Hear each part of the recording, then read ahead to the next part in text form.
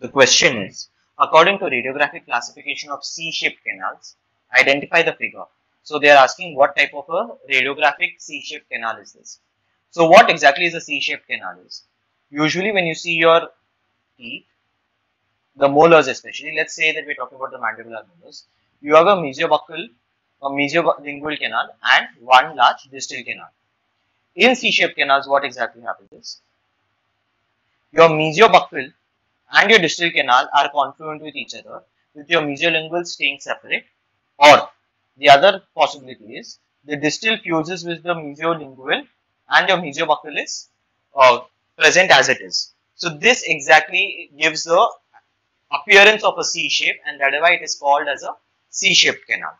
Now there were two people who worked extensively on understanding C-shaped canals. One was Fan et al. And the second one was Melton. Okay, so Melton was the first person who described your C-shaped canals, and he gave a classification. He added type 1, type 2 and type 3. Fan et al. Later, he added two more types, type 4 and type 5. The same person, that is Fan, he gave even the radiographic classification of C-shaped canals, so that when you see a radiograph, you will be easily able to identify how a C-shaped canal looks.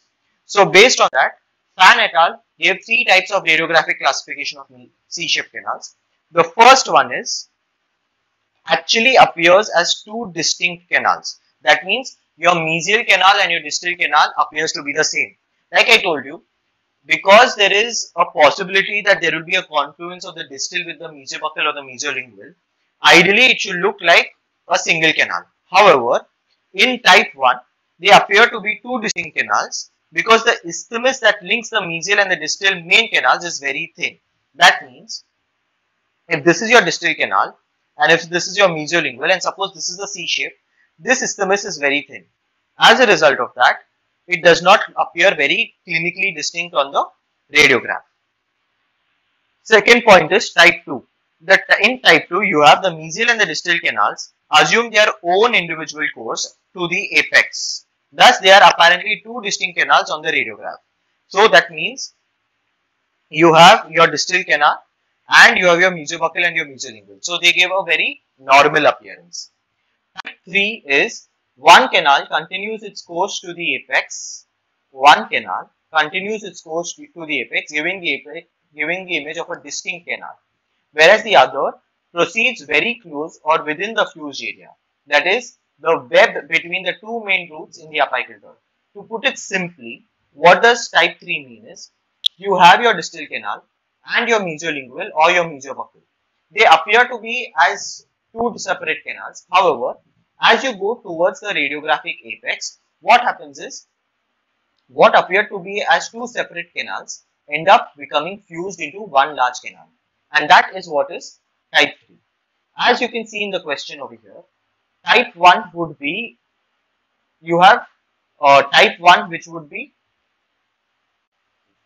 asymmetric, type 2 would be symmetric, and type 3 will be merging because these merge towards the apex. That is why type 3 is merging.